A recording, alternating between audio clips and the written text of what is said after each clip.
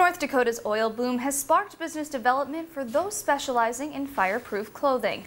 Working on a rig or well site is a dangerous job and requires certain uniforms and standards to reduce the impact of a flash fire. And companies say that some materials are better at suppressing the flames than others. Ready in 5, 4, 3, 2, 1.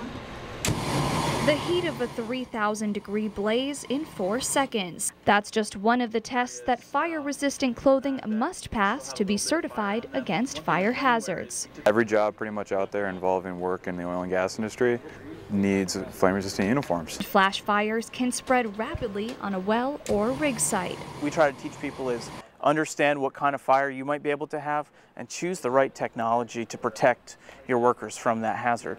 DuPont tested a variety of clothing from streetwear to coveralls. And those sensors collect all that data to tell us where body burn was, how much body burn that a person might receive, and then it calculates the overall survivability by age group of what you would expect in that kind of fire. DuPont says their Nomex product passed the fire test. Nomex is a very predictable performance. Fires, we believe, are very unpredictable. So when you choose your FR, you got to choose the right kind of technology that's going to give you the predictable results so your workers are going to have the least amount of body burn possible. And it's not just finding the proper clothing.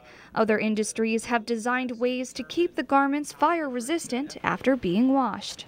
All of our garments meet 2112 certifications, which is what you need to work in a flash fire environment out in the oil fields.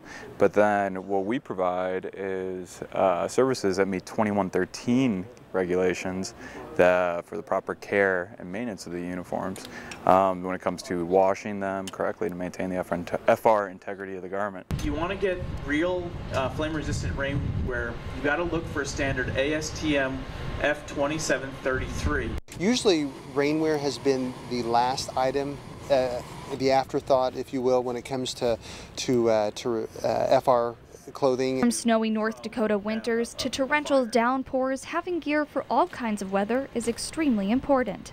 And what we have to do is protect the body of 40% total body burn or less without melting, dripping, breaking open. From rain gear to properly washing fireproof gear, it's all about getting workers home from a risky occupation. The Occupational Safety and Health Administration sets general industry standards for personal protective equipment.